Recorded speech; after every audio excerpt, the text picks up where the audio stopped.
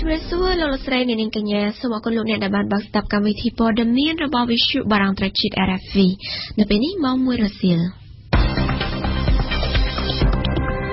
กรรมวิธีปอดมีนในริทโมนิกาโลกยึดบนใช้หนึ่งเตยบรรจุในการตลาดการกรองพนมเป้งในรัสเซียไทยนี้กระทรวงปปทเรียบจำพิธีบอลรำลึกก้นบอลบกแปะบรักไม้ในดับบอลประสาทสมบูรณ์ไปกุบเนสเซบล็อกมันเนี่ยจบโต๊ะบัดบานจองคล้องหนึ่งสับสายในเว็บไซต์อมปีจำนวนปาตกรรมในประเทศจันสลับเชียงปี150เนี่ยในขนมการกับสำหรับในสาธารณรัฐประชาธิปไตยคองโก RFIโลกยึดบนใช้อติตะที่ปรึกษารัฐบาลมีฐานะเชียอุปนิรมันตรีหนึ่งเตยบรรจุในการตลาดการกรองพนมเป้งเดียเวลีมองพิรัสเซียไทยที่พร่ำคายเสียหานี้บรรทอปีบรรจับการสะซัวใน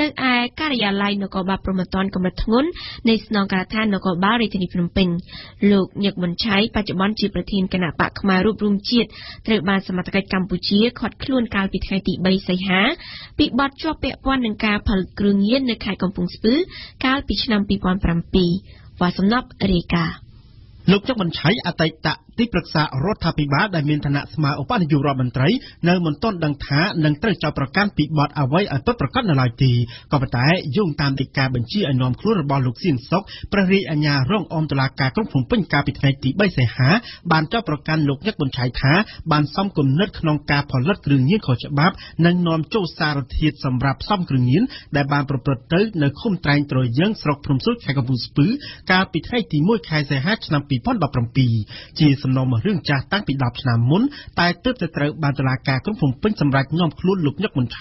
เตอสะสู้จิตทำไมเนื้อไทยนี่บางเมียนกาปลายโปรเตลุกยักษ์บนไฉนังเตะบรรจุคลุ้นเตอการตลาการกรมผมเป็นเนื้อรัสเซียไทยนี้บรรทอปีบรรจบการสะสู้เนื้อไอกระยาลัยนกบาโปรโมต้นกำลังถนนในสนองการท่านกบาริจิตนิพรมเป็นตั้งปีไทยตีใบไข่ใส่หาหมอกหายการปีไทยตีบุญไข่ใส่หามาสักวันนี้ลุกยักษ์บนไฉก็เตะบานสมัติเต็กนองคลุ้นเตอการเกียร์ท่านระบอลลูกสัตว์ในขนมสังกัดช่วยจงว่าริจิตนิพรมเป็นดำใบซึบอังเกตรอพอต่างบรรทัดผ่องได้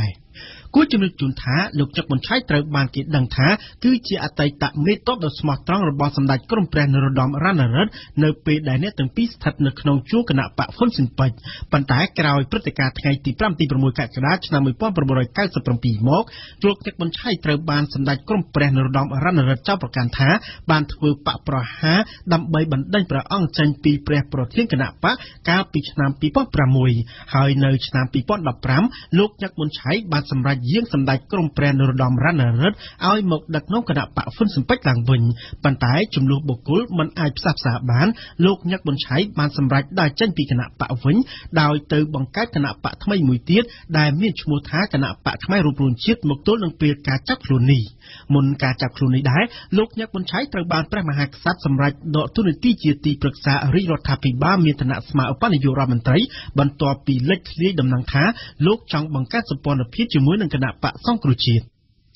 เนสไดโรนัสมิธนาฬิกาพิเศษระบอกองการสหประชาชาติได้อัมพีสมนุในกัมพูชีเนื่องบำเพ็ญทัศนกิจเลือกตีบ้วนในกัมพูชีจากปีไทยตีปรำใบดาวไทยตีดับปรำใบขายใส่หาชนำปีปอนดับปรำปีขมุกนี้ดับใบปีนัดเมื่อสับกบม้าหนึ่งสถานพิเศษมนุตุเตอร์โยงตามสกัดจุดดำเนินระบอกการยาลายอุดมสนองการในสมนุในองการสหประชาชาติได้ดังท้าในขนมลงเป็นในดำนาทัศนกิจยาเปรียบดับไทยนี้เนี่ยจุ่มนิงการรูปนี้หนึ่งจุดประจุมจมวยหนึ่งกรมมนตรีจิตรานรวมมีสมาชิกจวนคู่ในรัฐบาลกัมพูชีดำนางสังคมซิเวอร์นึ่งสมาชิกในสากลการตูดผ่องได้หายเนี่ยรีกาปีไซรุปนี้หนึ่งทัวร์สารสาปอดเมียนดำใบบังหันอมปีการเราเคยปีจุ่มเฮียนดำบงในดำนาทัศนกระบอลลูกสไลเนี่ยรัสเซียไทยซอกตีดับปรำใบค่ายใส่หากระทรวงวัฒนธรรมเนื่องวิจัยศิลปะเนื่องเรียบจำพิธีบวงสรวงรำลึกกุลบกแปะโบราณขมายเนื่องดำบอลประสาสมบูรณ์ประกอบพิธีนี้เนื่องเรียบจำทัวล้างนิรัสเซียทางอัตสไอต่อเตอร์ระหดดาวทางจันตีปรำปีใส่หาขณะได้พิธีการตารำเคอขัดจัดโจรหมกดอลอัญญาทอขาดกำปงทอมแอนวินบานกุมันจะประวิชุบาราอันตรจิตในทางไซนิธาบานเตรียมคลุนบริษัทออกให้สำหรับพิธีนี้รัชนะริกา ពិធីបួងសួងរំលឹកគុណបុព្វបុរសខ្មែរនិងព្រឹត្តិការណ៍អបអរសាទរការដាក់បញ្ចូលតំបន់ប្រាសាទសម្បូរព្រៃគុកជាបេតិកភណ្ឌពិភពលោកនិងប្រារព្ធធ្វើនៅត្រង់ចំណុចសំខាន់ៗចំនួន4រួមមានប្រាសាទជ័យអាស្រមតាអេសីប្រាសាទសម្បូរនិងប្រាសាទតោស្ថិតនៅក្នុងបរិវេណតំបន់ប្រាសាទសម្បូរព្រៃគុកនេះបើតាមការឲ្យដឹងពីលោកគង់វិមានអភិបាលរងខេត្តកំពង់ធំលោកបានបន្តប្រាប់វិទ្យុបារាំងអន្តរជាតិទៀតថាគិតត្រឹមថ្ងៃសៅរ៍នេះអាជ្ញាធរខេត្តកំពង់ធំបានត្រៀមខ្លួនរួចស្រេចអស់ហើយដើម្បីរៀបចំពិធីដ៏សំខាន់នេះពិសេសគឺបានត្រៀមកម្លាំងសមត្ថកិច្ចដើម្បីការពារសុខសុវត្ថិភាពនិងជួយសម្រួលដល់ការចូលរួមរបស់ប្រជាពលរដ្ឋគួរជំរាបជូនថាពិធីបួងសួងរំលឹកគុណបុព្វបុរសខ្មែរនិងព្រឹត្តិការណ៍អបអរសាទរការដាក់បញ្ចូលតំបន់ប្រាសាទសម្បូរព្រៃគុកជាបេតិកភណ្ឌពិភពលោកត្រូវបានផ្ដួចផ្ដើមរៀបចំដោយក្រសួងវប្បធម៌និងវិចិត្រសិល្បៈសហការជាមួយអាជ្ញាធរខេត្តកំពង់ធំនិងភាគីពាក់ព័ន្ធដទៃទៀតនៅរសៀលថ្ងៃអាទិត្យទី6ខែសីហាពិធីនេះនឹងចាប់ផ្ដើមប្រារព្ធធ្វើកម្មវិធីក្រុងពាលីក្រោមអធិបតីភាពលោកស្រីប៊ុនរ៉ានីហ៊ុនសែនហើយនៅថ្ងៃច័ន្ទទី7សីហានឹងមានការប្រគំតន្ត្រីសិល្បៈចាប៉ីដងវែងនិងរបាំប្រពៃណីក៏មានផងដែរការសម្ដែងក្បាច់គុនខ្មែរកម្មវិធីលេងល្បែងប្រជាប្រិយនិងល្បែងកម្សាន្តដទៃទៀតលោកគង់វិមានអភិបាលរងខេត្តកំពង់ធំរំពឹងថានឹងមានភ្ញៀវទេសចរជាតិនិងអន្តរជាតិរាប់ពាន់នាក់ចូលរួមនៅក្នុងពិធីនេះលោកក៏បានអំពាវនាវឲ្យប្រជាពលរដ្ឋខ្មែរអញ្ជើញចូលរួមនៅក្នុងពិធីចាប់ពីថ្ងៃអាទិត្យទៅផងដែរព្រោះថាវាគឺជាឱកាសដែលពលរដ្ឋបានទស្សនាប្រាសាទបុរាណនៅតំបន់ប្រាសាទសម្បូរព្រៃគុកដែលមានវ័យចំណាស់និងធនធានធម្មជាតិដ៏សម្បូរបែបព្រមទាំងអាចទស្សនាទស្សនីយភាពសិល្បៈបុរាណប្រពៃណីចម្រុះទៀតផងសូមជម្រាបជូនថាគិតចាប់តាំងពីតំបន់ប្រាសាទសម្បូរព្រៃគុកត្រូវបានដាក់បញ្ចូលជាបេតិកភណ្ឌពិភពលោកនៅថ្ងៃទី8កក្កដារដ្ឋាភិបាលកម្ពុជាបានរៀបចំពិធីអបអរសាទរជាបន្តបន្ទាប់លោកនាយរដ្ឋមន្ត្រីបានស្នើឲ្យក្រសួងស្ថាប័នរដ្ឋទាំងអស់ទូងស្គរដើម្បីអបអរដល់ព្រឹត្តិការណ៍ជាប្រវត្តិសាស្ត្រថ្មីមួយនេះហើយបន្ទាប់ពីនោះពិធីប្រគំតន្ត្រីអបអរមួយទៀតក៏ត្រូវបានរៀបចំធ្វើដែរនៅពហុកីឡដ្ឋានជាតិអូឡ িম্প ិកក្រោមអធិបតីភាពលោកនាយរដ្ឋមន្ត្រីហ៊ុនសែននិងភរិយាក្រសួងវប្បធម៌សហការជាមួយនឹងក្រុមហ៊ុនឯកជនបានរៀបចំព្រឹត្តិការណ៍ដ៏ធំជាលើកទី1ដោយមានបូកបញ្ចូលនៅមហោស្រពសិល្បៈដណ្ដើមស្លម្ហូបអាហារការបង្ហាញម៉ូដសម្លៀកបំពាក់ខ្មែរនិងពិព័រណ៍អាពាហ៍ពិពាហ៍នៅឯកោះពេជ្ររយៈពេល2ថ្ងៃគឺនៅថ្ងៃទី5នេះនិងថ្ងៃទី6ខែសីហាស្អែកនៅក្នុងគោលដៅផ្សព្វផ្សាយនិងថែរក្សាបានគង់វង្សនៅវប្បធម៌ដ៏ចំណាស់របស់ខ្មែរសូមបញ្ជាក់ថានៅក្នុងព្រឹត្តិការណ៍ដ៏ធំជាលើកទី1នេះរួមមានការតាំងបង្ហាញអំពីប្រវត្តិម្ហូបអាហារខ្មែរការប្រឡងធ្វើម្ហូបដែលអ្នកទស្សនាអាចចូលរួមភ្លក់ម្ហូបដែលឥតគិតថ្លៃការសម្ដែងបង្ហាញអំពីទំនៀមទម្លាប់ប្រពៃណីនៃការរៀបអាពាហ៍ពិពាហ៍ខ្មែរនិងសម្លៀកបំពាក់ខ្មែរដែលរៀបចំដោយអ្នកជំនាញវប្បធម៌ខ្មែរព្រមទាំងការតាំងបង្ហាញសេវាកម្មនានាពាក់ព័ន្ធទៅនឹងការរៀបចំអាពាហ៍ពិពាហ៍ផងដែរជនជាតិដើមភាគតិចមួយចំនួនធំបានដឹងថារដ្ឋាភិបាលមានភាពយឺតយ៉ាវនៅក្នុងការរៀបចំបញ្ជីកម្មសិទ្ធិដីសមូហភាពជូនពួកគាត់ភាពយឺតយ៉ាវនេះធ្វើឲ្យមានការរាំងស្ទះទៅលើការប្រកបរបរចិញ្ចឹមជីវិតប្រចាំថ្ងៃរបស់ជនជាតិដើមភាគតិចនិងបណ្ដាលឲ្យក្រុមហ៊ុនឯកជនបន្តបំផ្លាញព្រៃនិងដីសហគមន៍នៅតំបន់គោលដៅការលើកឡើងនេះធ្វើឡើងនៅក្នុងសិក្ខាសាលាស្ដីអំពីការចុះបញ្ជីកម្មសិទ្ធិដីសមូហភាពដែលរៀបចំដោយវេទិកាអង្គការមិនមែនរដ្ឋាភិបាលនៅថ្ងៃទី4ខែសីហាទីកញ្ញារីកាអ្នកស្រីទេពទឹកសមាជិកសហគមន៍ប្រមេខេត្តព្រះវិហារបានលើកឡើងថាជនជាតិដើមភាគតិចជាង350គ្រួសារបានរៀបចំឯកសារតាក់ទងនានាទៅក្រសួងដែនដីកាលពីថ្ងៃទី10កក្កដារួចហើយក៏ប៉ុន្តែរហូតមកទល់ពេលនេះពុំទាន់មានការឆ្លើយតបនៅឡើយនៅពេលដែលដំណើរការចុះបញ្ជីដីធ្លីមានការរាំងស្ទះក្រុមហ៊ុនឯកជនបានធ្វើការឈូសឆាយដីសមូហភាពរបស់ជនជាតិធ្វើឲ្យកសិករបាត់បង់មុខរបរប្រព័ន្ធទឹកតាមតំបន់ដោយក្រុមហ៊ុនសំអាងថាដីដែលគ្មានប្លង់កម្មសិទ្ធិជាដីរបស់រដ្ឋនិងជាដីសម្បត្តិសេដ្ឋកិច្ចអ្នកស្រីបានអះអាងថាអាជ្ញាធរមិនទាន់យកចិត្តទុកដាក់ពីបញ្ហានេះឡើយដែលជាហេតុបណ្ដាលឲ្យក្រុមហ៊ុនឯកជននៅតែបន្តសកម្មភាពបំពានហើយកាលណាបាត់បង់ដីនិងព្រៃសមូហភាពគឺបាត់បង់ប្រពៃណីនិងអត្តសញ្ញាណរបស់ជនជាតិដើមភាគតិចរបស់ពួកគេចំណែកលោកក្រាត់លឿនអនុប្រធានសហគមន៍ជនជាតិភ្នងស្រុកកែវសីមាខេត្តមណ្ឌលគិរីបានឲ្យដឹងថាដីសហគមន៍ប្រមាណ800ហិកតាមិនទាន់បានចុះបញ្ជីជាផ្លូវការហើយមិនទាន់ មានការទទួលស្គាល់ពីក្រសួងមហាផ្ទៃនោះទេលោកបានបន្ថែមថាដីទាំងនោះជាដីសមូហភាពដែលសម្បូរទៅដោយព្រៃក្រាស់ហើយគ្មានបុគ្គលណាមានសិទ្ធិក្នុងការលក់នោះទេតំបន់ដែលមិនទាន់បានចុះបញ្ជីគឺជាតំបន់សម្រាប់ប្រជាសហគមន៍អាស្រ័យផលដើម្បីជីវភាពរស់នៅដោយពឹងផ្អែកលើដើមជ័រជីកូលតាំងពីដូនតាប៉ុន្តែសប្តាហ៍ថ្ងៃតំបន់នោះគឺមានការបំពានពីអ្នកខាងក្រៅសហគមន៍ជាក់ស្ដែងប្រជាសហគមន៍មួយចំនួនមិនទាន់មានឯកសារគ្រប់គ្រាន់ឬផែនទីបឋមដើម្បីដាក់ស្នើទៅក្រសួងនៅឡើយទេហើយមួយចំនួនទៀតមានភាពមមាញឹកក្នុងជីវភាពប្រចាំថ្ងៃហេតុដូច្នេះការចុះបញ្ជីកម្មសិទ្ធិដីសមូហភាពនៅមានភាពយឺតយ៉ាវបន្ថែមពីនេះកាលណាសហគមន៍មិនមានប្លង់កម្មសិទ្ធិធ្វើឲ្យពួកគេមិនមានសុវត្ថិភាពក្នុងការប្រើប្រាស់ដីធ្លីនិងធ្វើឲ្យអ្នកដទៃអាចបំពានដីរបស់ពួកគេបានដោយសេរីនេះបើតាមលោកអ៊ីលចុងប្រធានកម្មវិធីដីធ្លីនិងជីវភាពនៃវេទិកាអង្គការមិនមែនរដ្ឋាភិបាលលោកគ្រងនឹងសំណូមពរទៅកាន់ក្រសួងពាក់ព័ន្ធដើម្បីសហការដោះស្រាយបញ្ហារបស់ជនជាតិដើមភាគតិចឬធ្វើវេទិការួមមួយរវាងក្រសួងនិងប្រជាសហគមន៍គូបញ្ជាក់ថាក្រុមប្រជាសហគមន៍ដែលជួបបញ្ហានេះគឺនៅតំបន់គោលដៅនៃខេត្តរតនគិរីមណ្ឌលគិរីក្រចេះស្ទឹងត្រែងនិងព្រះវិហារចំណែកឯក្រសួងពាក់ព័ន្ធជាមួយបញ្ហានេះមានក្រសួងដែនដីក្រសួងបរិស្ថានក្រសួងអភិវឌ្ឍជនបទក្រសួងកសិកម្មនិងក្រសួងមហាផ្ទៃមន្ត្រីរាជការទាំងអស់នឹងទទួលបានប្រាក់ឧបត្ថម្ភពីរាជរដ្ឋាភិបាលចំនួន 50,000 រៀលនៅក្នុងឱកាសបុណ្យភ្ជុំខាងមុខពលគឺនៅមុនថ្ងៃទី19ខែកញ្ញាឆ្នាំ2017នេះបើយោងតាមសេចក្តីជូនដំណឹងរបស់ក្រសួងមុខងារសាធារណៈចុះថ្ងៃទី4ខែសីហាយើងងាកមកនិយាយអំពីព័ត៌មានអន្តរជាតិវិញម្ដងអង្គការសហប្រជាជាតិបានចុះផ្សាយរបាយការណ៍មួយនៅថ្ងៃសុក្រស្ដីអំពីហេតុការណ៍កាប់សម្លាប់មនុស្សនៅខេត្តកាសៃភាគខាងលិចសាធារណរដ្ឋប្រជាធិបតេយ្យកុងហ្គោដែលបានកើតឡើងនៅចន្លោះខែមិនិនានិងខែមិថុនាឆ្នាំ2017ជាការកាប់សម្លាប់ធ្វើឲ្យស្លាប់មនុស្សប្រហែលជា251នាក់នៅក្នុងនោះមានកុមារ62នាក់របាយការណ៍អង្គការសហប្រជាជាតិបានចោទប្រកាន់ក្រុមប្រយុទ្ធផ្សេងៗដែលនៅក្នុងនោះមានក្រុមប្រយុទ្ធដែលគាំទ្រដោយកងកម្លាំងទាហាននិងប៉ូលីសជាតិព្រមសិនសលណាជួនព័ត៌មានពិស្ដារបាយការណ៍ស៊ើបអង្កេតរបស់ឧត្តមស្នងការសិទ្ធិមនុស្សអង្គការសហប្រជាជាតិស្ដីពីការកាប់សម្លាប់មនុស្សនៅសាធារណរដ្ឋប្រជាធិបតេយ្យកុងហ្គោផ្អែកលើការរៀបរាប់របស់ជនភៀសខ្លួននៅអង់ហ្គូឡាដែលបានគេចចេញពីហិង្សាដែលបានកើតឡើងក្នុងខេត្តកាសៃភាគខាងលិចប្រទេសហេតុការណ៍កាប់សម្លាប់មនុស្សនេះបានកើតឡើងចន្លោះខែមិនិនានិងខែមិថុនាឆ្នាំ2017នេះធ្វើឲ្យមនុស្សស្លាប់ជាង250នាក់នៅកុងហ្គោក្នុងហេតុការណ៍ទាំងនេះមានក្រុមប្រយុទ្ធពីរដែលប្រឆាំងគ្នានោះគឺក្រុមកាមូអ៊ីណានសាពូជាក្រុមប្រឆាំងនឹងរដ្ឋាភិបាលនិងក្រុមមួយទៀតគឺក្រុមបាណាមូរ៉ាកងកម្លាំងជាតិកុងហ្គោគាំទ្រក្រុមបាណាមូរ៉ាហើយប្រហែលជាបានជួយឧបត្ថម្ភជាអាវុធដល់ក្រុមប្រយុទ្ធមួយនេះដើម្បីវាយប្រហារសហគមន៍ប្រជាជនលូបានិងសហគមន៍ប្រជាជនលូលូអាព្រោះចៅសហគមន៍ទាំងពីរនេះថាគាំទ្រក្រុមកាមូអ៊ីណានសាពូការបង្ហូរឈាមបានកើតឡើងនៅខេត្តកាសៃភាគខាងលិចកុងហ្គោយោងតាមសាក្សីជាសហគមន៍ប្រជាជនលូបានិងលូលូអាក្រុមប្រយុទ្ធបាណាមូរ៉ាបានកាប់សម្លាប់មនុស្សកាត់ដៃកាត់ជើងដុតមនុស្សទាំងរស់ឬក៏ចាប់រំលោភភេទជាដើម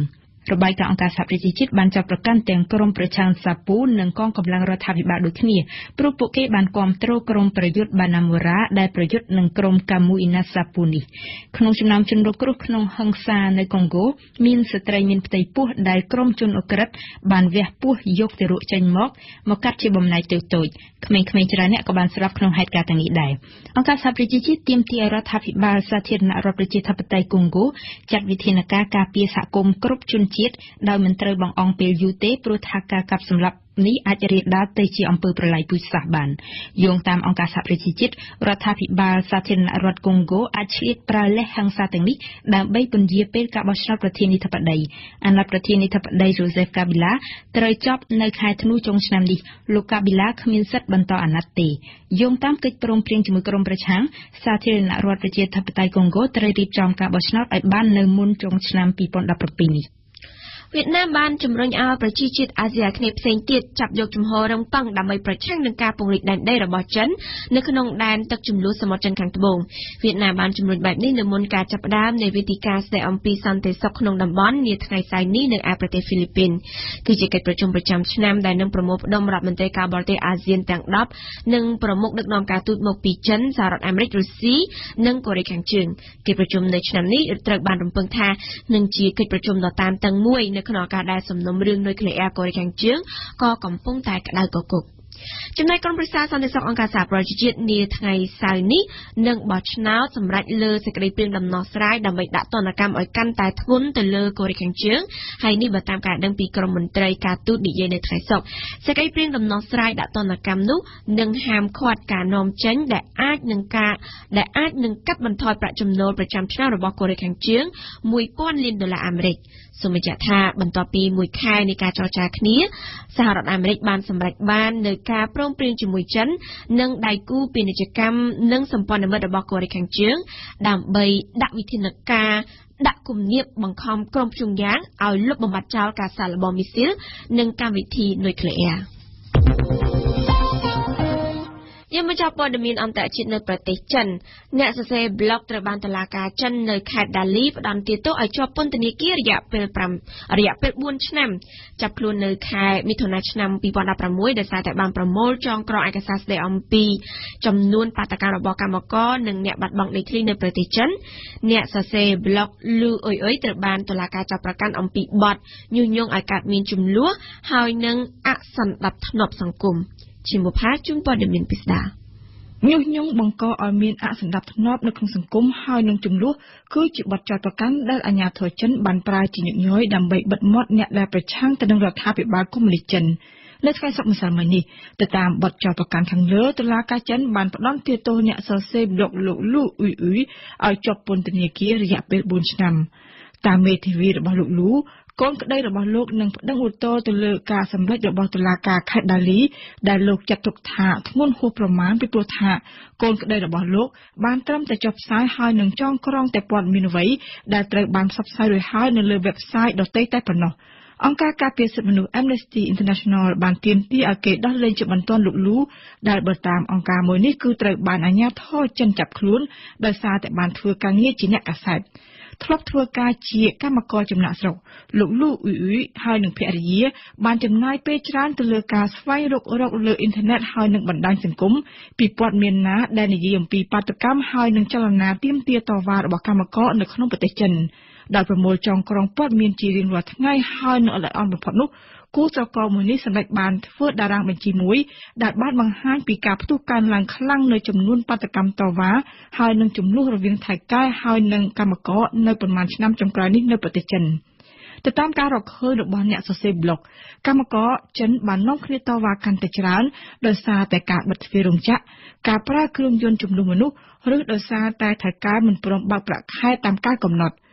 អង្គការ China Labor Bulletin ដែលមានទីតាំងនៅទីក្រុងហុងកុងឯនោះវិញបានរាប់ឃើញមានបាតុកម្មច្រើនជាង 5,000 ករណី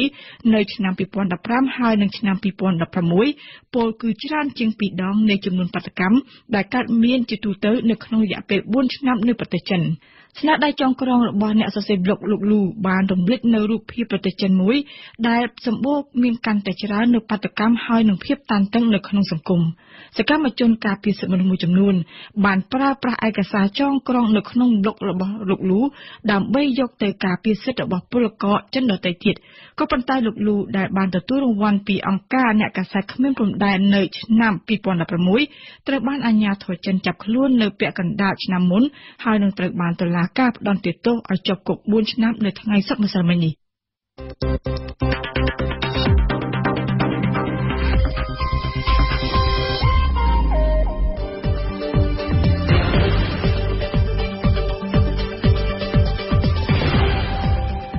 វិទ្យុបារាំង RFI ភ្នំពេញ 92 MHz សៀមរាប 92 MHz បាត់ដំបងក្រុងព្រះសីហនុនិងកំពង់ចាម 94.5 MHz លោកនាងជាទីគោរពលោកអ្នកកំពុងតែស្ដាប់កម្មវិធី For the Min រយៈពេលពេញ1ម៉ោងរបស់វិទ្យុបារាំងប្រជាជាតិ RFI ហើយជាបន្តទៅទៀតនេះលោកអ្នកបានស្ដាប់ដំបូងគឺជានីតិបច្ចុប្បន្នភាពកម្ពុជានៅក្នុងសប្តាហ៍នេះដែលជាការសារព្រឹត្តិការណ៍នៅកម្ពុជាសំខាន់រៀបចំជូនឡើងដោយប៊ុនសៅសុភនេតក្រោយមកគឺជានីតិព្រឹត្តិការណ៍កម្ពុជាប្រចាំថ្ងៃញឹមសុផលលើកឡើងអំពីការចុះជួបកម្មករផ្ទាល់របស់នាយករដ្ឋមន្ត្រីដើម្បីប្រយោជន៍បកកណ្ដាលអំណាចឬក៏ជាប្រយោជន៍កម្មករហើយជុំបញ្ចប់នៃកម្មវិធី For the Min របស់យើងលោកអ្នកបានស្ដាប់នីតិរៀនភាសាបារាំងដែលរៀបចំឡើងដោយគុជគុនធីរ៉ាបច្ចុប្បន្នភាពកម្ពុជាក្នុងសប្តាហ៍នេះ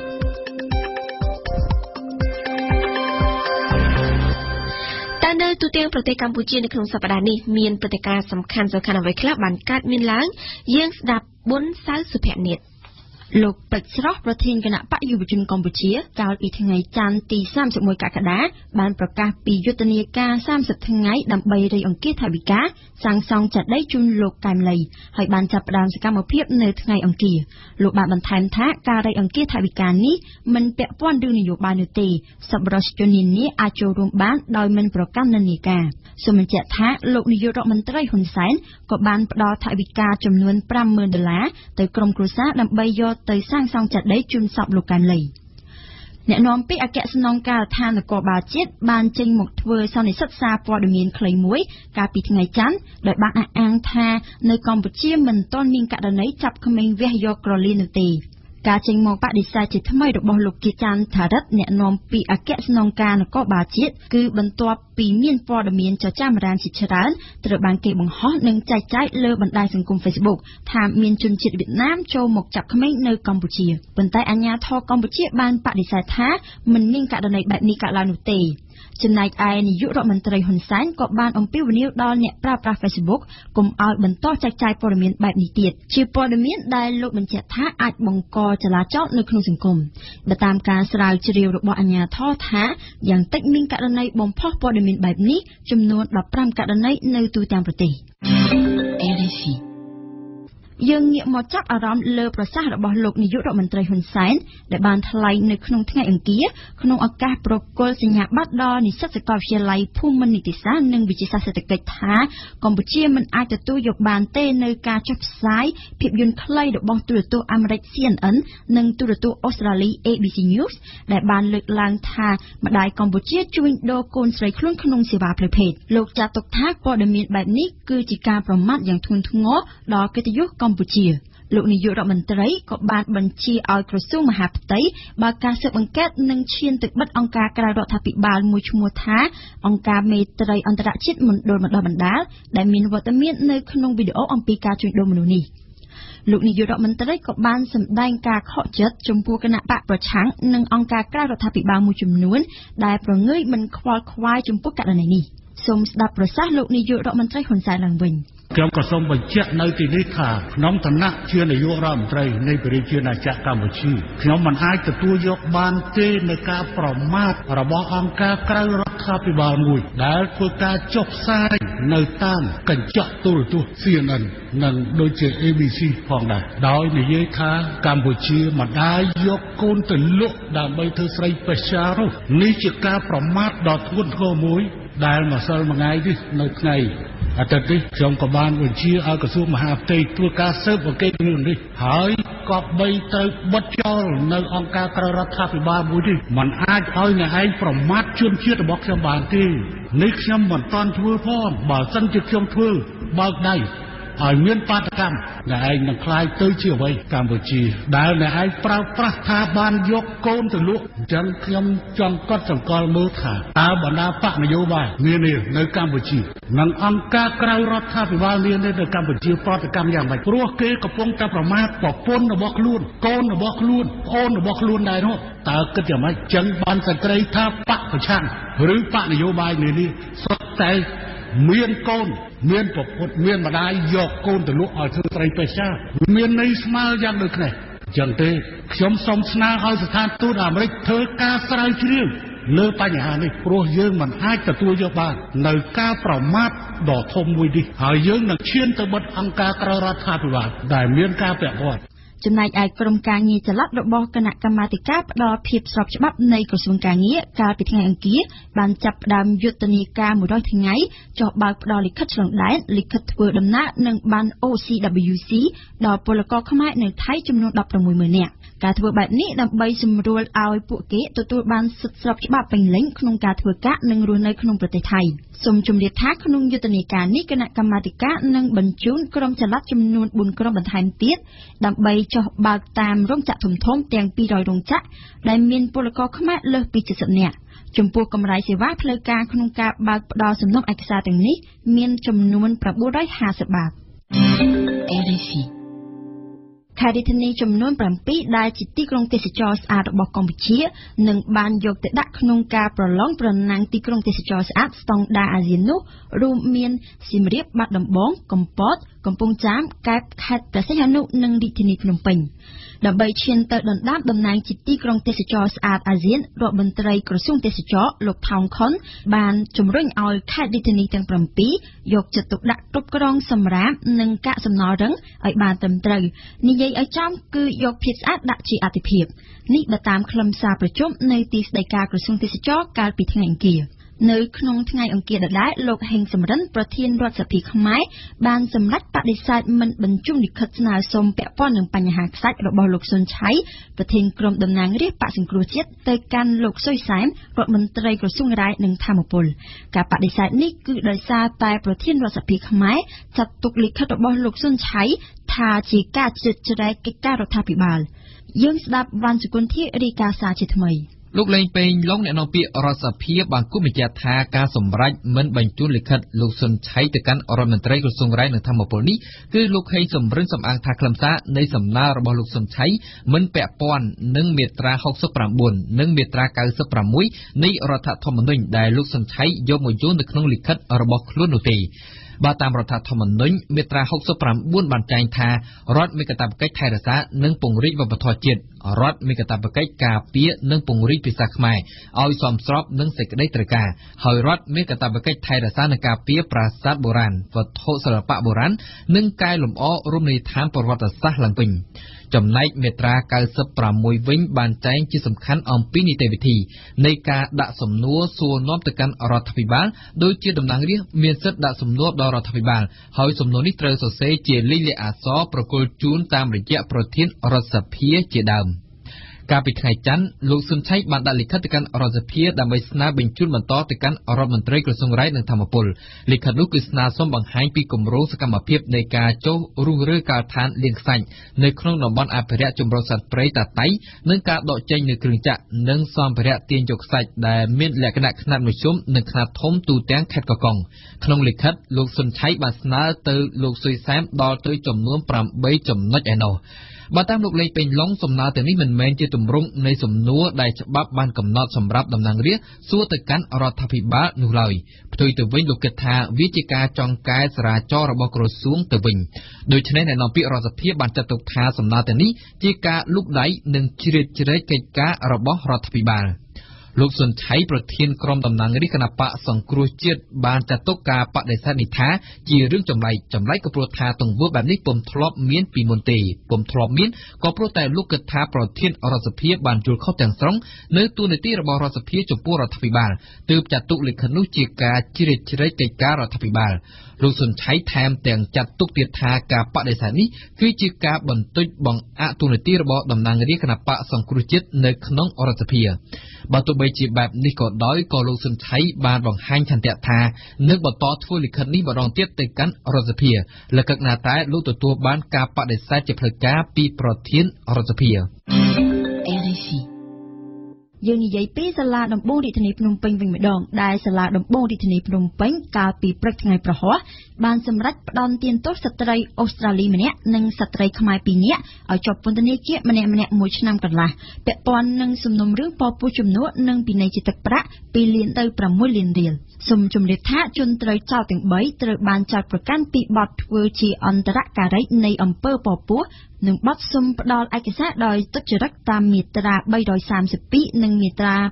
632នៃក្រមព្រហ្មទណ្ឌកម្ពុជាដោយឡែកស្របពេលដែលច្បាប់ស្ដីពីគណៈបកនយោបាយត្រូវបានប្រមុខរដ្ឋស្ដីទីប្រកាសដាក់ឲ្យប្រើប្រាស់ជាការប្រញាប់កាលពីថ្ងៃទី28កក្កដាមកគណៈបកសង្គ្រោះជាតិដែលជាគណៈបកគូប្រជែងដ៏គ្រោះថ្នាក់របស់គណៈបកកណ្ដាលអំណាចបានចាប់ផ្ដើមបោះពុម្ពស្លាកសញ្ញាថ្មីនោះមិនមានរូបលោកសំរងស៊ីឈរចាប់ដៃជាមួយលោកកឹមសុខាទៀតទេកាលពីដើមសប្តាហ៍នេះគណៈបកបានប្រកាសស្វែងរកការឧបត្ថម្ភជាថវិកាពីអ្នកគាំទ្រនិងសប្បុរសជនទាំងក្នុងនិងក្រៅប្រទេសដើម្បីផ្លាស់ប្ដូរផ្លាកសញ្ញានេះសូមស្ដាប់វ៉ាសំណប់លំអិតព័ត៌មាននេះម្ដងទៀត លោកកំសខាក្នុងនាមជាប្រធានគណៈបក្សសង្គ្រោះជាតិកាលពីថ្ងៃទី31ខែកក្កដាបានអំពាវនាវដល់ថ្នាក់ដឹកនាំសមាជិកសមាជិកានិងអ្នកគាំទ្រទាំងក្នុងនិងក្រៅប្រទេសរបស់គណៈបកប្រឆាំងឲ្យចូលរួមឧបត្ថម្ភជាថវិកាទៅតាមលទ្ធភាពរៀងៗខ្លួនដើម្បីធ្វើការផ្លាស់ប្ដូរផ្ទាំងស្លាកគណៈបក្សសង្គ្រោះជាតិថ្មីនៅទូទាំងប្រទេសបើផ្អែកតាមសេចក្តីអំពាវនាវរបស់លោកកំសខាចុះថ្ងៃទី31ខែកក្កដានោះថាការផ្លាស់ប្ដូរផ្ទាំងស្លាកគណៈបកប្រឆាំងនៅទូទាំងប្រទេសនេះគឺធ្វើឲ្យស្របទៅនឹងច្បាប់ស្តីពីគណៈបកនយោបាយដែលទើបតែធ្វើវិសោធនកម្មថ្មីនេះនិងស្របពេលដែលគណៈបកសង្គ្រោះជាតិត្រៀមចូលរួមបោះឆ្នោតជាតិនៅឆ្នាំ2018ខាងមុខតាមគម្រោងគណៈបកសង្គ្រោះជាតិអាចនឹងចំណាយថវិកាប្រមាណពី$30,000 ទៅ$50,000 អាមេរិកឬក៏កន្លះលានដុល្លារដើម្បីធ្វើការផ្លាស់ប្ដូរផ្ទាំងសញ្ញាគណៈបកសង្គ្រោះជាតិនៅទូទាំងប្រទេសការផ្លាស់ប្ដូរផ្ទាំងស្លាកសញ្ញាគណៈបកសង្គ្រោះជាតិនឹងត្រូវធ្វើឲ្យរួចរាល់នៅមុនថ្ងៃទី30ខែកញ្ញាឆ្នាំ2017ពលគឺឲ្យបានមុនវិសោធនកម្មច្បាប់ស្តីពីគណៈបកនយោបាយចូលជាធរមានបន្ទាប់ពីប្រមុខរដ្ឋស្តីទីលោកសៃឈុំបានប្រកាសដាក់ឲ្យប្រើប្រាស់ជាផ្លូវការកាលពីថ្ងៃទី28ខែកក្កដាកន្លងទៅលោកកំសខាបានលើកឡើងនៅក្នុងសេចក្តីអំពាវនាវកាលពីថ្ងៃទី31ខែកក្កដាថាជោគជ័យរបស់គណៈបកសង្គ្រោះជាតិនៅក្នុងការបោះឆ្នោតជ្រើសរើសក្រុមប្រឹក្សាគុំសង្កាត់កាលពីឆ្នាំ2017កន្លងទៅនឹងដំណើរឆ្ពោះទៅរកជ័យជំនះរបស់គណៈបកប្រឆាំងជាលើកដំបូងនៅឆ្នាំ2018ខាងមុខនេះគឺជាកត្តាដែលជំរុញឲ្យគេធ្វើទុកបុកម្នេញនិងបង្កឧបសគ្គមកលើគណៈបកប្រឆាំងឥតឈប់ឈរក៏ប៉ុន្តែគណៈបកប្រឆាំងនៅតែអះអាងថាខ្លួននឹងរក្សាគោលដៅឲ្យនៅដដែល RFI ជនជាតិចិនត្រូវបានចាប់ខ្លួននិងបញ្ជូនត្រឡប់ទៅវិញជុំវិញករណីចម្រិតទារប្រាក់តាមទូរស័ព្ទនិងប្រព័ន្ធអ៊ីនធឺណិតគិតចាប់តាំងពីឆ្នាំ2011មកសរុបមាន13ករណី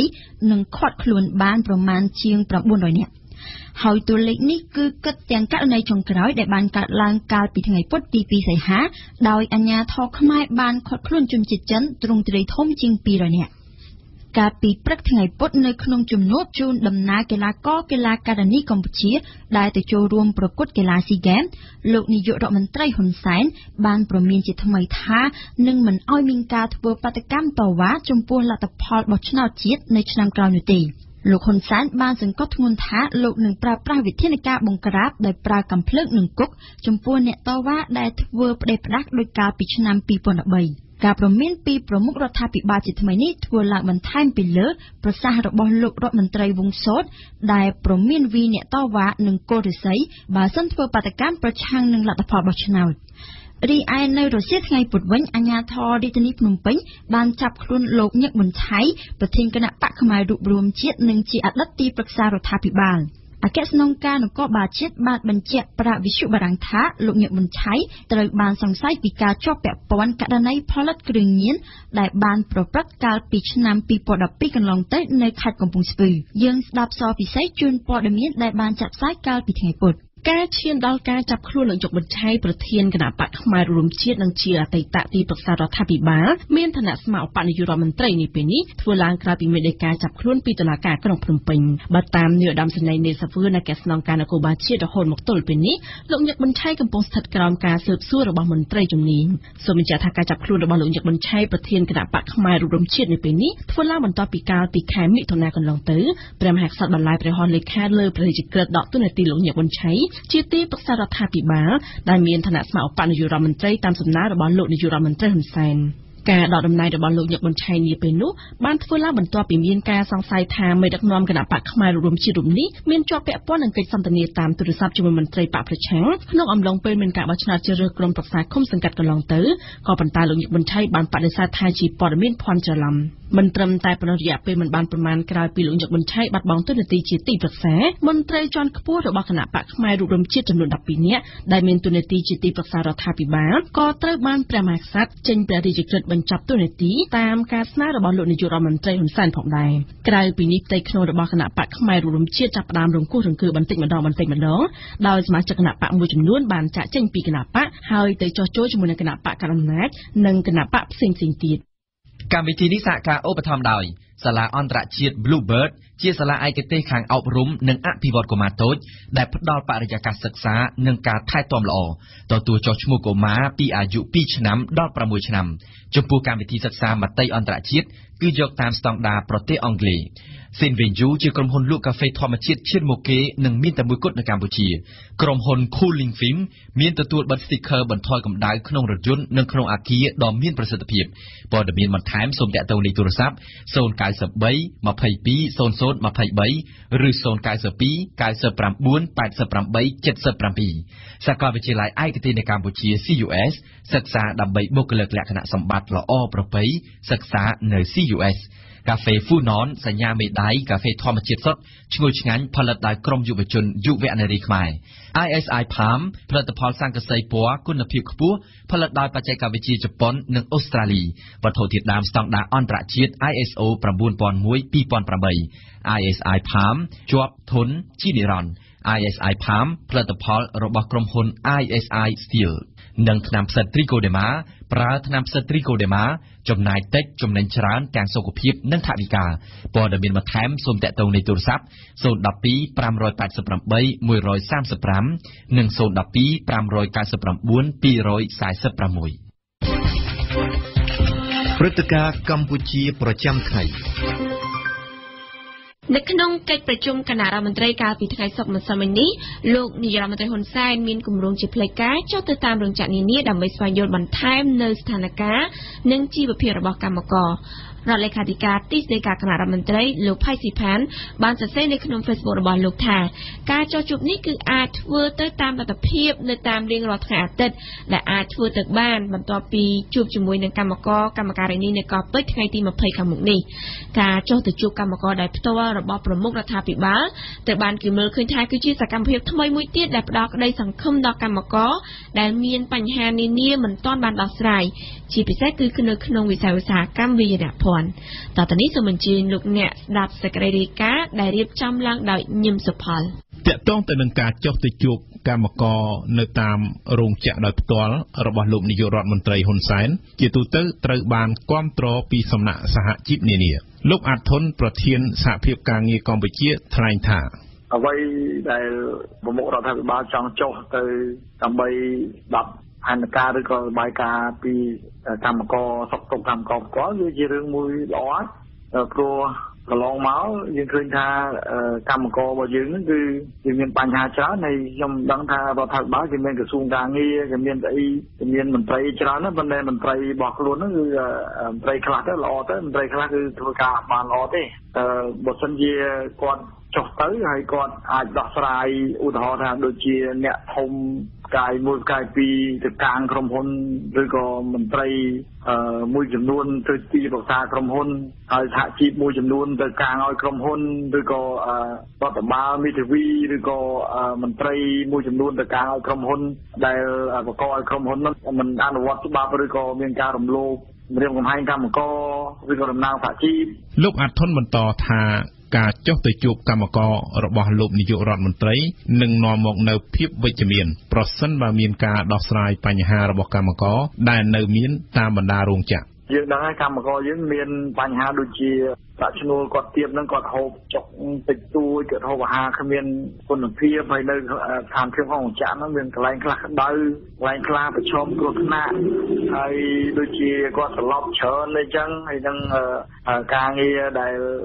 បញ្ហាផ្សេងមួយចំនួនដែលពាក់ព័ន្ធការបង្ខំកម្មករធ្វើការច្រើនមកអញ្ចឹងណាបញ្ហាអស់ទាំងហ្នឹងគឺវាមានអញ្ចឹងបើខ្ញុំគិតថាបើគាត់ចុះទៅក្តាប់របាយការណ៍នឹងបានបន្ទាប់មកគាត់យកមកដោះស្រាយខ្ញុំគិតថាវាជារឿងល្អប៉ុន្តែបើសិនជាចុះទៅក្តាប់បាយការមិនបានទេហើយឬក៏របបបានហើយប៉ុន្តែមិនអាចដោះស្រាយបានខ្ញុំគិតថាវាដូចជាមិនទាន់ល្អទេលោកប៉ៅស៊ីណាប្រធានសហព័ន្ធសហជីពចលនាកម្មករក៏មើលឃើញពីចំណុចល្អផងដែរខណៈដែលមានការអះអាងថានាយករដ្ឋមន្ត្រីគ្រោងចុះជួបកម្មករតាមបណ្ដារោងចក្រសម្រាប់ខ្ញុំមើលឃើញថាវាជាល្អមួយដែលប្រមុខដឹកនាំលោក ធ្វើការចុះទៅជួបបងប្អូនកម្មករនិយោជិតដោយផ្ទាល់ហើយលោកអាចនឹងទទួលនូវព័ត៌មានច្រើនពីស្ថានភាពរស់នៅក៏ដូចជាស្ថានភាពលក្ខខណ្ឌការងារផ្សេងៗដែលកម្មករកំពុងតែជួបប្រទះហើយវាក៏ជាឱកាសល្អសម្រាប់កម្មករនិយោជិតក្នុងការដែលពួកគាត់អាចនឹងលើកជាសំណើឬក៏សំណុំពរផ្សេងៗទៅដល់ថ្នាក់ដឹកនាំទៅផ្ទាល់ដែរខ្ញុំរំពឹងថាបងប្អូនកម្មករនឹងមានឱកាសច្រើនក្នុងការសំណុំពរនៅពេលដែលលោកអញ្ជើញចូលទៅជួបបងប្អូនកម្មករផ្ទាល់ហើយខ្ញុំក៏គិតថានឹងមិនមានបញ្ហាអីទេពីព្រោះថាវាជារឿងមួយដែលល្អប្រសើរនៅក្នុងឱកាសដែលប្រមុខដឹកនាំដែលលោកចុះទៅជួបសួរសុខទុក្ខកម្មករហើយនឹងការស្វែងយល់ពីបញ្ហាផ្សេងៗរបស់កម្មករជុំវិញគម្រោងនេះលោកផៃស៊ីផានរដ្ឋលេខាធិការនិងជាអ្នកនាំពាក្យទីស្តីការគណៈរដ្ឋមន្ត្រីបានលើកឡើងថាកាយវិការនេះគឺជាសមត្ថកិច្ចរបស់នាយករដ្ឋមន្ត្រីការចុះជួបបងប្អូនកម្មករហ្នឹងវាជាដែលសមត្ថកិច្ចរបស់នាយករដ្ឋមន្ត្រីតែប្រទេសណាគេជិះចូលសំខាន់ដែរគឺពិសេសគេចង់បានមានជាតិចិត្តស្និទ្ធក្នុងការគេទទួលបានពលពីមតិរបស់តែកម្មករកម្មការលើលោកចំណុចទី1ក្រៅតែពី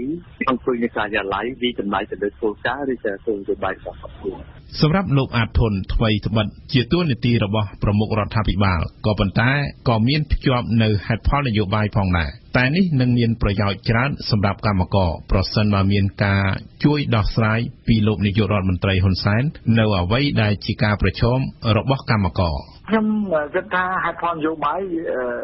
ច្បាស់ជាមានដែរព្រោះគាត់ជាប្រមុខរដ្ឋាភិបាលហើយគាត់ចង់មានការគ្រប់គ្រងអញ្ចឹងគាត់ច្បាស់ជាទៅទូសុខទុក្ខឬក៏យកចិត្តទុកដាក់ហើយធម្មតាទេកម្មករគាត់ចង់ឃើញមិនថាថ្នាក់ដឹកនាំយុរដ្ឋមន្ត្រីឬក៏រដ្ឋមន្ត្រីឬក៏នៅកន្លែងណាគាត់ចង់ឲ្យរដ្ឋាភិបាលក្នុងនាមរដ្ឋយកចិត្តទុកដាក់ឲ្យគាត់ហើយបើសិនជាយកចិត្តទុកដាក់ឲ្យគាត់អាហ្នឹងចង់គឺមានការតាក់ទាញអារម្មណ៍គាត់ហើយអាហ្នឹងគឺរឿងជាបំផុតទេព្រោះគាត់ជាប្រមុខរដ្ឋាភិបាលហើយបើសិនជាគាត់ធ្វើទាំងបច្ចេកទេសធ្វើទាំងការងារនឹងទាំងអស់ទៀតបានល្អមានន័យថាអាហ្នឹងគឺមានការចាប់អារម្មណ៍ពីខាងកម្មករច្រើនជាមួយគ្នានេះក៏មានការលើកឡើងពីមតិមួយចំនួនថាកាយវិការរបស់លោកនាយករដ្ឋមន្ត្រីនៅពេលនេះគឺជាការព្យាយាមទាក់ទាញការគាំទ្របន្ថែមទៀតនៅក្នុងចំណោមកម្មករក៏ប៉ុន្តែលោកផៃស៊ីផានពន្យល់ថានេះគឺជាសិទ្ធិនិងកាតព្វកិច្ចរបស់ថ្នាក់ដឹកនាំរដ្ឋាភិបាលមិនមានអ្វីខុសនោះទេដូចជាខំឬក៏ចំនួនដែលអូបាម៉ាលោកចុះទៅក្នុងនាមលោកជាប្រធានាធិបតីផងក្នុងលោកជាប្រធានបកផងលោកអាចមានសិទ្ធិចុះទៅស្ដាប់ទៅនិយាយទៅលើកទឹកចិត្តពីព្រោះកិច្ចការបោះស្រាយហ្នឹងមិនមែនគឺដោះស្រាយតែមិនទុកតែឡើងទេសម្ដេចតេជោតែងតែក្រើនរំលឹកដល់មន្ត្រីទាំងអស់នោះមិនឲ្យចង់មុងទៅកិច្ចការទេឲ្យចុះទៅផ្ទាល់ទៅនិយាយសម្លាយជាក់ស្ដែងយ៉ាងម៉េចដូច្នេះបើសិនជាយើងពិភាក្សាជាមួយនឹងគណៈបកដទៃយើងឃើញមានទាំងប្រធានគណៈបកមានទាំងសមាជិកប្រសិទ្ធិរដ្ឋសភាចុះទៅដែរដូច្នេះសម្ដេចលោកជានាយករដ្ឋមន្ត្រីផងលោកជាប្រធានគណៈបកផងលោកជាសមាជិករដ្ឋសភាផងដូច្នេះមិនមានច្បាប់ណាហាមឃាត់លោកមិនឲ្យទៅជិតជាមួយនឹងប្រជាពលរដ្ឋផងលោកជាកម្មករជាកម្មការមួយទេបាទលោកប៉ៅស៊ីណាយល់ថាការចុះទៅជួបកម្មកររបស់លោកហ៊ុនសែននៅពេលខាងមុខនេះគឺជាឱកាសល្អដែលសហជីពកម្មករឆ្លៀតសម្ដែងពីការលំបាកនិងសំណើរបស់ផងខ្លួនដោយផ្ទាល់ទៅកាន់ថ្នាក់ដឹកនាំខាងលើខ្ញុំស្នើក៏ជាសំណពរដែរសូមឲ្យយកទៅការពិនិត្យមើលទៅលើការធ្វើដំណើររបស់កម្មករនិយោជិតមានន័យថាបច្ចុប្បន្នយើងឃើញបញ្ហាគ្រោះថ្នាក់ការធ្វើក្នុងពេលធ្វើដំណើរទាំងទៅធ្វើការនិងទាំងត្រឡប់មកផ្ទះវិញយើងឃើញថាមានករណីគ្រោះថ្នាក់ចរាចរណ៍ជាបន្តបន្ទាប់ដូច្នេះខ្ញុំយល់ថាឱកាសនេះជាឱកាសមួយដែលថ្នាក់ដឹកនាំពិនិត្យមើលលទ្ធភាពក្នុងការឆ្លើយតបទៅនឹងសំណើរបស់កម្មកររបស់សហជីពហើយក្នុងនោះដែរក៏ខ្ញុំសូមឲ្យអ្នកដូចពិនិត្យមើលដែរទៅលើបញ្ហាប្រព័ន្ធសុខាភិបាលទាក់ទងទៅនឹងគុណនយោបាយថែទាំសុខភាពទៅជាដើមនោះដែលកម្មករនិយោជិតគាត់ហាក់ដូចជាមិនមានទំនុកចិត្តទៅលើប្រព័ន្ធសុខាភិបាលហើយគាត់ជាអ្នករួមចំណែកនៅក្នុងការបង់វិភាគទានជារៀងរាល់ខែដែរដូច្នេះឱកាសនេះជាឱកាសមួយល្អមែនទែនដែលការដឹកនាំលោកចុះទៅផ្ទាល់ក៏ប៉ុន្តែលោកជួនមុំថុលប្រធានសហព័ន្ធសហជីពខ្មែរមិនមានជំនឿថាកម្មករអាចនឹងមានរឿងច្រើនដែលត្រូវលើកទៅកាន់នាយករដ្ឋមន្ត្រីទេដោយលោកយល់ថាបញ្ហាចម្បងរបស់កម្មករត្រូវបានដោះស្រាយអស់ហើយខ្ញុំយល់ឃើញថាសម្ដេចលោក យកចិត្តទុកដាក់លើបងប្អូនកម្មករខ្លាំងណាស់តាំងពីមកដំបូងអើយគ្រាន់តែសម្ដេចលោកមិនដែលបានចូលចុះទៅតាមអញ្ចឹងសម្ដេចច្រើនអញ្ជើញមកជួបគ្នាជាទ្រង់ទ្រាយជាពលកម្មអន្តរជាតិអញ្ចឹងប៉ុន្តែខ្ញុំយល់ថាសម្ដេចចុះទៅអញ្ចឹងគឺល្អលើកទឹកចិត្តបងប្អូនយើងហើយទីមួយទៀតចង់ប្រាប់បងប្អូនថាគាត់ពិតជាយកចិត្តទុកដាក់ឡើងប្រាក់ខែរាល់លើកគាត់នៅអ្នកជួយឡើងអាហ្នឹងគឺជាសញ្ញាល្អសម្រាប់ប្រាប់បងប្អូនកម្មករលោកអាធុនមានបំណងលើកឡើងមិនខុសគ្នាពីលោកប៉ៅស៊ីណាទេក្នុងការស្នើឲ្យមានការដោះស្រាយបញ្ហាមួយចំនួនដែលបានកើតឡើងនៅតាមរោងចក្រនានារឿងសហជីពគឺយើងច្បាស់គឺយើងធ្វើការសហជីពទីមួយគឺយើងចង់ឲ្យរដ្ឋាភិបាលដោះស្រាយបញ្ហាប្រាក់ឈ្នួលឲ្យបានសមរម្យលក្ខខណ្ឌការងារនៅក្នុងរោងចក្រឲ្យបានប្រសើរហើយសិទ្ធិសេរីភាពរបស់កម្មករឲ្យត្រូវបានធានាដោយច្បាប់ហើយមួយទៀតដែលយើងចង់បានបំផុតនៅក្នុងពេលបច្ចុប្បន្ននេះគឺបើសិនជាក្រុមហ៊ុនឬក៏ខាងមន្ត្រីឬក៏ជនមួយចំនួនតុលាការឬក៏ប៉ូលីសអីឬក៏អ្នកធំអីគាត់ធ្វើមិនល្អធ្វើខុសហ្នឹងត្រូវចាប់វិធានការគាត់អាហ្នឹងដែលយើងចង់បានហ្នឹងគឺខ្ញុំគិតថាវាល្អមែនទែនព្រោះកន្លងមកហ្នឹងគឺយើងសហជីពឬក៏តំណាងកម្មករឬក៏ពួកយើងហ្នឹងតែងតែរងគ្រោះដោយសារតែយើងធ្វើការអញ្ចឹងទៅគេយកលៀបពណ៌ថាយើងនឹងអ្នកមករករឿងយើងនឹងក្រុមប្រឆាំងយើងក៏យើងនឹងដូចថាបកករឿងអីផ្សេងតាមពិតយើងអត់បានធ្វើអីទេតែពួកនោះគេមានប្រយោជន៍ពីក្រុមហ៊ុនវាអញ្ចឹងទៅតែងតែដាក់សម្ពាធមកខាងយើងហើយតមកអត់បានព្រៃសោះ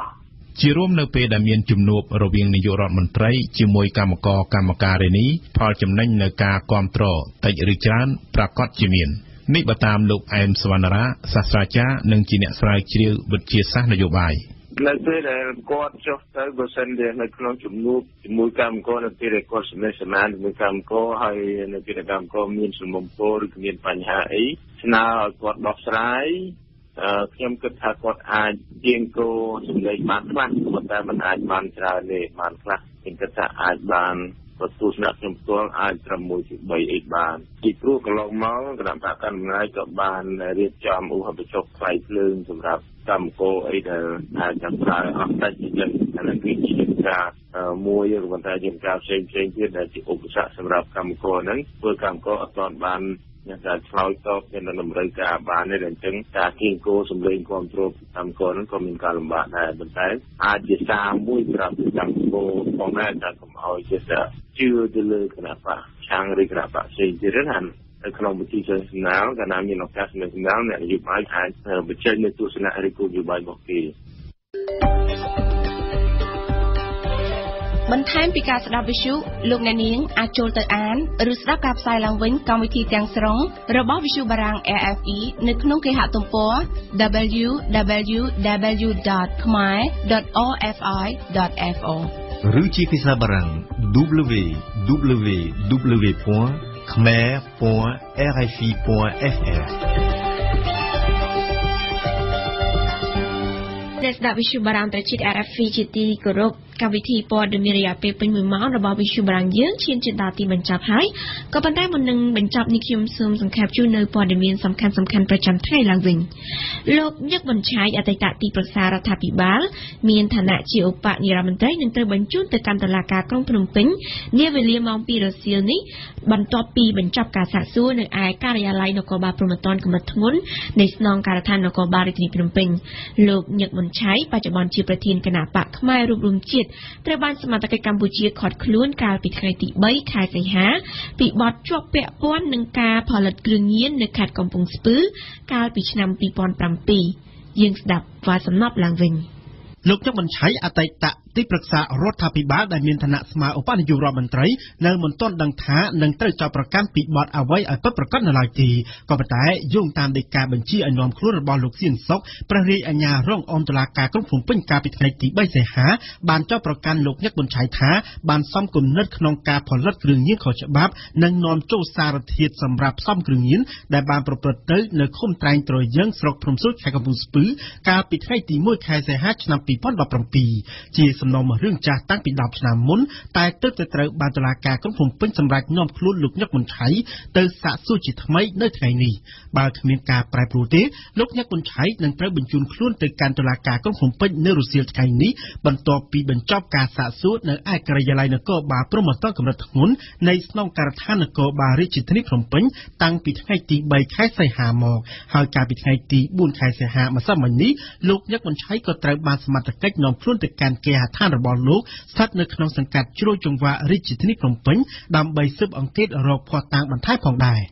គួរជំរាបជូនថាលោកញឹកប៊ុនឆៃត្រូវបានគេដឹងថាគឺជាអតីតមេតបដ៏ស្មោះត្រង់របស់សម្ដេចក្រមព្រះនរោត្តមរណរដ្ឋនៅពេលដែលអ្នកទាំងពីរស្ថិតនៅក្នុងជួរគណៈបកហ៊ុនស៊ិនប៉ិចប៉ុន្តែក្រោយព្រឹត្តិការណ៍ថ្ងៃទី5ទី6កក្កដាឆ្នាំ1997មកលោកញឹកប៊ុនឆៃត្រូវបានសម្ដេចក្រមព្រះនរោត្តមរណរដ្ឋចោទប្រកាន់ថាបានធ្វើបកប្រហារដើម្បីបណ្ដេញព្រះអង្គចេញពីព្រះប្រធានគណៈបកកាលពីឆ្នាំ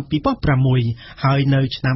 2015លោកញឹកប៊ុនឆៃបានសម្រេចយាងសម្ដេចក្រមព្រះនរោត្តមរណរដ្ឋឲ្យមកដឹកនាំគណៈបកហ៊ុនស៊ិនប៉ិចឡើងវិញប៉ុន្តែចំនួនបុគ្គលមិនអាចផ្សះផ្សាបានលោកញឹកប៊ុនឆៃបានសម្រេចដើរចេញពីគណៈបកវិញដោយទៅបង្កើតគណៈបកថ្មីមួយទៀតដែលមានឈ្មោះថាគណៈបកខ្មែររួបរวมជាតិមកទល់នឹងពេលការចាប់ខ្លួននេះមុនការចាប់ខ្លួននេះដែរលោកញឹកប៊ុនឆៃត្រូវបានព្រះមហាក្សត្រសម្រេចដកតួនាទីជាទីប្រឹក្សារាជរដ្ឋាភិបាលមានឋានៈស្មើឧបនាយករដ្ឋមន្ត្រីបន្ទាប់ពីលេចធ្លាយដំណឹងថាលោកចង់បង្កើតសម្ព័ន្ធភាពជាមួយនឹងគណៈបកសង្គ្រោះជាតិក្រសួងវប្បធម៌និងវិចិត្រសិល្បៈនឹងរៀបចំពិធីបួងសួងរំលឹកគុណបុព្វបុរសខ្មែរនៅតំបន់ប្រាសាទសម្បូរព្រៃគុកពិធីនេះប្រារព្ធឡើងចាប់ពីរសៀលថ្ងៃអាទិត្យស្អែកតទៅរហូតដល់ថ្ងៃច័ន្ទទី7សីហា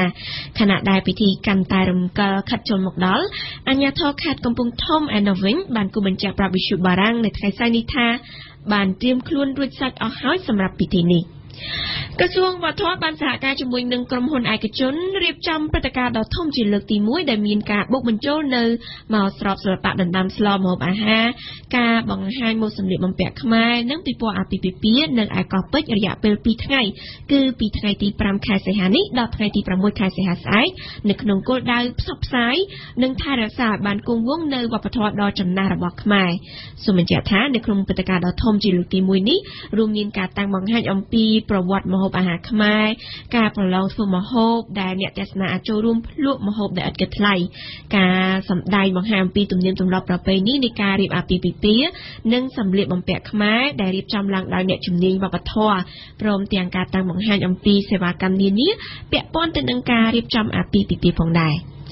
វៀតណាមបានជំរុញឲ្យប្រជាជាតិអាស៊ីអាគ្នេយ៍ផ្សេងទៀតចាប់យកជំហររឹងប៉ឹងដើម្បីប្រឆាំងនឹងការពង្រីកដែនដីរបស់ចិននៅក្នុងដែនទឹកជម្លោះសមុទ្រចិនខាងត្បូងវៀតណាមបានជំរុញបែបនេះនៅមុនការចាប់ផ្ដើមនៃវេទិកាស្ដីអំពីសន្តិសុខក្នុងតំបន់នាថ្ងៃស្អែកនេះដែលនឹងប្រព្រឹត្តទៅនៅប្រទេសហ្វីលីពីនជាកិច្ចប្រជុំប្រចាំឆ្នាំដែលនឹងប្រមូលផ្ដុំរដ្ឋមន្ត្រីការបរទេសអាស៊ានទាំង10និងប្រមុខដឹកនាំការទូតមកពីចិនសហរដ្ឋអាមេរិករុស្ស៊ីនិងកូរ៉េខាងជើងកិច្ចប្រជុំនៅឆ្នាំនេះគេរំពឹងថានឹងជាកិច្ចប្រជុំដ៏តានតឹងមួយនៅក្នុងឱកាសដែលសំណុំរឿងនុយក្លេអ៊ែរកូរ៉េខាងជើងក៏កំពុងតែក្តៅគគុកចំណែកក្រុមប្រឹក្សាសន្តិសុខអង្គការសហប្រជាជាតិនៅថ្ងៃសៅរ៍នេះនឹងត្រូវបោះឆ្នោតសម្រេចលើសេចក្តីព្រាងដំណោះស្រាយដើម្បីដាក់ទណ្ឌកម្មឲ្យកាន់តែធ្ងន់ទៅលើកូរ៉េខាងជើងនេះបើតាមការដឹងពីក្រុមមន្ត្រីការទូតនិយាយនៅថ្ងៃសុក្រសេចក្តីព្រាងដំណោះស្រាយដាក់ទណ្ឌកម្មនោះនឹងហាមឃាត់ការនាំចេញដែលអាចនឹងកាត់បន្ថយប្រាក់ចំណូលប្រចាំឆ្នាំរបស់កូរ៉េខាងជើង$1000 លានអាមេរិកសូមបញ្ជាក់ថាបន្ទាប់ពី1ខែនៃការចរចាគ្នាសហរដ្ឋអាមេរិកបានសម្រេចបាននូវការព្រមព្រៀងជាមួយចិននិងដៃគូពាណិជ្ជកម្មនិងសម្ព័ន្ធមិត្តរបស់កូរ៉េខាងជើងដើម្បីដាក់វិធានការដាក់គំនាបបង្ខំក្រុងព្យុងយ៉ាងឲ្យលុបបំបាត់ចោលការសាកល្បងមីស៊ីលនិងកម្មវិធីអាវុធនុយក្លេអ៊ែរអង្គការសហប្រជាជាតិបានចុះផ្សាយរបាយការណ៍មួយនាថ្ងៃសុក្រស្ដីអំពីហេតុការណ៍កាប់សម្លាប់មនុស្សនៅខេត្តកាសៃភាគខាងលិចសាធារណរដ្ឋប្រជាធិបតេយ្យកុងហ្គោដែលបានកើតមានឡើងចន្លោះខែមីនានិងខែមិថុនាឆ្នាំ2017ជាការកាប់សម្លាប់ធ្វើឲ្យមនុស្សប្រហែលជា251នាក់ស្លាប់នៅក្នុងនោះមានកុមារ62នាក់របាយការណ៍អង្គការសហប្រជាជាតិបានចាប់ប្រកាន់ក្រុមប្រយុទ្ធផ្សេងៗដែលនៅក្នុងនោះមានក្រុមប្រយុទ្ធដែលគាំទ្រដោយកងកម្លាំងទាហាននិងប៉ូលីសជាតិ លោកលោកស្រីនាងកញ្ញាជាទីគោរពកម្មវិធីព័ត៌មានរយៈពេលពេញ1ម៉ោងរបស់យើងបានឈានមកដល់ទីបញ្ចប់សូមអរគុណលោកអ្នកដែលបានស្ដាប់កម្មវិធីព័ត៌មានរបស់ Visu Barang កម្មវិធីព័ត៌មានរយៈពេលពេញ1ម៉ោងរបស់ Visu Barang យើងនឹងវិលមកជួបលោកនាងជាបន្តទៀតនៅយប់នេះគឺចាប់ពីម៉ោង 7 ដល់ម៉ោង 8 យប់ដែលយប់នេះជាការរៀបចំជូនឡើងដោយសពិសីសូមអរគុណស៊ីថាដែលបានបញ្ជាផ្នែកបច្ចេកទេសនៅពេលនេះនាងខ្ញុំរិទ្ធមូនីកានិងសហការី Visu Barang ទាំងអស់សូមអរគុណនិងសូមជម្រាបលា